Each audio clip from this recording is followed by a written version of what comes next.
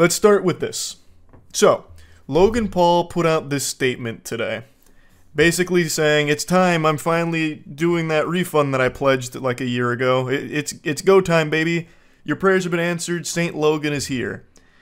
And since there's so many people who've been vocal about him being a scammer, me being one of them, a lot of people took this and immediately started attacking me going, Charlie, you feel bad yet? You called this guy a scammer, but look at what he's doing. He's the good guy. And it's like, brother, get off the stupid juice. He is literally paying people back for a scam he ran. He's not the good guy. He's doing the bare minimum. And it's kind of deep. So, I'll just read through most of this here before getting into the nitty-gritty, because there's a lot more than meets the eye. Also, the timing couldn't have been worse because just yesterday, that clip of me talking about how Logan Paul will never pay anyone back got posted on the second channel. So less than 24 hours later, he comes around, he's like, take this, Charlie. Here it is. But let me make this clear. Anyone who gets paid back through this, it is a good thing. But there are some strings attached. Let's go through it. Today, I'm incredibly happy to announce that I am delivering on my promise to buy back base egg and base animal CryptoZoo NFTs for their original purchase price. This buyback program is being carried out at eggNFTbuyback.com. Claims can be submitted through this site through February 8th. And then he explains about CryptoZoo and its original vision, which fucking flopped, floundered, and it was a huge, messy explosion of dog shit. Watch CoffeeZilla's series on it. It explains everything really well. Logan continues to fall back on, he's basically blameless. It was all everybody else. He's, the misunderstood hero of the story. It's all bad actors, and he's going to take a real stand against them. Now, in CoffeeZilla's video, Logan, if I remember correctly, didn't take money from it the same way that the other people did, but he's not blameless. He is far from it.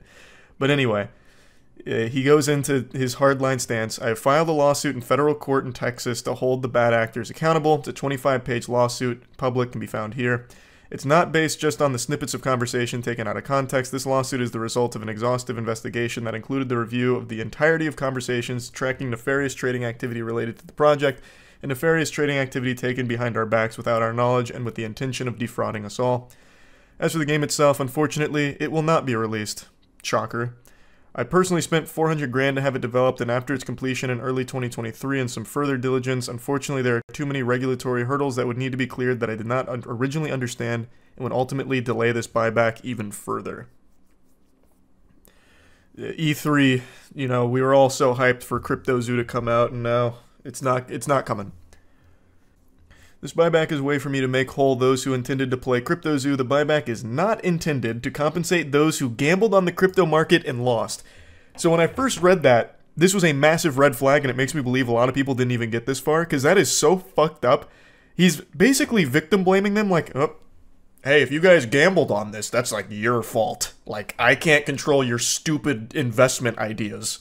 Just because I may have led you to believe it's a great idea doesn't mean it's like my fault, you're stupid, you gambled, and you lost, loser. That's a really bold thing to say, especially when, like, behind the scenes, this was very clearly designed to be an investment vehicle. It's important to remember that the Zoo token was created to support CryptoZoo game and its players. It was not intended as an investment vehicle as outlined in the white paper. Bunch of baloney. Actual fucking horseradish. But he is issuing refunds to a certain extent. That's a W. As long as the victims get their money back, that's really all that matters at the end of the day. Now, I didn't go here. I didn't look at it, but others did. So Attorney Tom, who is the one involved in the lawsuit that Logan Paul's actively engaged in, he represents a lot of the victims. He was excited by this until he got into the more fine print of what this means. So if you go through this buyback, and you're one of the victims, you waive your right to go after him anymore. So he's covering his own ass through this. So it's not exactly, the cleanest, no strings attached protocol. It's got a little mud on the boots here. There's a little stink to this shit. And that's something CoffeeZilla also called out. He said, making a video on the Logan Paul situation, super happy some of the victims will get refunded a year later, but let's not pretend there isn't ulterior motives. Logan is being crushed in a lawsuit right now, referring to this one, I believe. As usual, he's trying to save his own skin. And then he highlights what I mentioned about waiving any actual or anticipated claims against Logan Paul. So you can get your refund, but you're not having your cake and eating it too. You can no longer come after him for getting scammed. And you're not... I highly recommend watching Attorney Tom's video. I'm not going to play it in its entirety or anything, but you're not getting all of your money back per se. And that's something Attorney Tom explains. You are getting some of your money back. Like, it is a refund to a certain extent, but it's not like this all-encompassing refund that I think a lot of people were expecting. Imagine trusting Logan Paul. Well, it's not even a matter of trust. Like, he pledged that he was going to be giving refunds, and he is, to his credit, giving money back. Just not the cleanest way of doing so, I would say. Thanks to Prime Scoob. There was definitely a better way of doing it. Definitely should have been sooner as well. But at least if the victims are happy, then that's what matters at the end of the day. How many people even played this? 0, because the game was a non-functional pile of trash. Why did KSI say, "What will haters say now?" People are haters because they want their money back from a scam.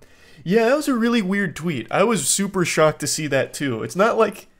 Oh, I didn't even realize this was a response to that, but it's not like people are just blindly hating on Logan. He scammed his audience in a huge way. And they're like, "Can we get our money back that you promised us, please?" Like, fucking groveling at his feet because so many people lost so much money. It's not just like blindly hating on him because they don't like his, signature move in the WWE or something. It's a very legitimate reason to not like Logan Paul.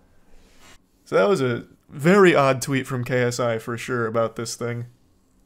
As I mentioned, CoffeeZilla stated that he'll be making a new video on the Logan Paul situation with this new update, so you already know I'm going to be glued to that like a child to their iPad while waiting for their mother to finish her hair appointment. I will be keeping my finger on the pulse there to see what he talks about in regards to this. Personally, I think that Logan Paul could have done more quicker. I think it's a little scummy to only recoup a portion of the people that he scammed. I know it's good overall because he is giving some of the money back, but as Attorney Tom mentioned in his video, it's not going to be the whole kit and caboodle, it's only a portion of it, and then he kind of blames them for the rest of their losses they may have incurred from this, even though it is Logan Paul's fault. He led them down that path, so I really feel it should have been his responsibility to make them whole again. And by giving them their refund, waiving their rights to go after him, I think is, again, just a covering your own ass thing, which isn't surprising given Logan Paul's reputation. But I think it could have been done much better. I am still happy that at least some of the money is going back to the victims here. I know that'll be extremely helpful to a lot of them. I just wish it was more and better because it is, again, his fault entirely. And he has the means to do so. He is now at the forefront of the WWE. He is a superstar, and he now owns a multi-billion-dollar company with Prime. He could absolutely afford to correct this mistake that he made and finally do right by the people that he wronged. But again, just to reiterate, I am thrilled that he is giving some money back to the victims of his CryptoZoo scam. It took a very long time, but as the old saying goes, better extremely late, very super duper late, way tardy than never. So that's a good thing. So yeah, I just wanted to give you the little surprising update to this CryptoZoo story. So yeah, that's really about it. So yeah.